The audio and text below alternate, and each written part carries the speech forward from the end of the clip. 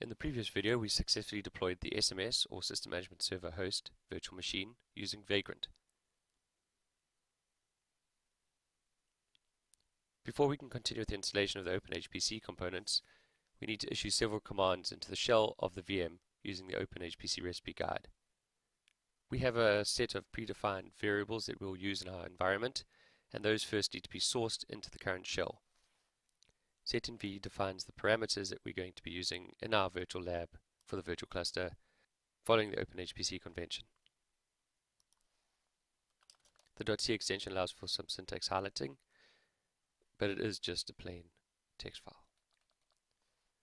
Starting at the top, our machine's name will be SMS host, its IP will be 10.10.10.10, the virtual machine network will be HPC net for the cluster, and that will be running on ETH1.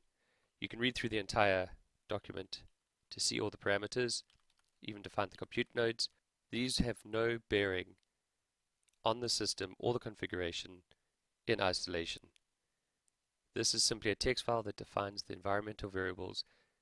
Instead of us having to type 10.10.10.10 every time we're referring to the SMS server's IP, we can refer to the short name SMS_IP. This is a convention followed in the OpenHPC guide. Recall that the location of the Vagrant file is the shared directory /vagrant on the VM. We will now SSH to the VM using the command vagrant SSH. The default username and password for the VM is vagrant, password vagrant.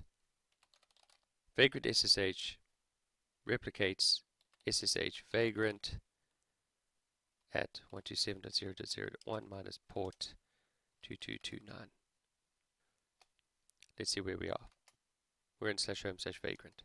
This should be empty, and it is. Recall that the shared directory is /vagrant. We should expect to see all these files visible here because the Vagrant file is there, with the obvious exception of the .vagrant file, which is hidden. There it is. Those are all the files. Right, so Vagrant's shared folder is working. At this point, we have the basic environment set up. We can now dive into the preparation of the VM.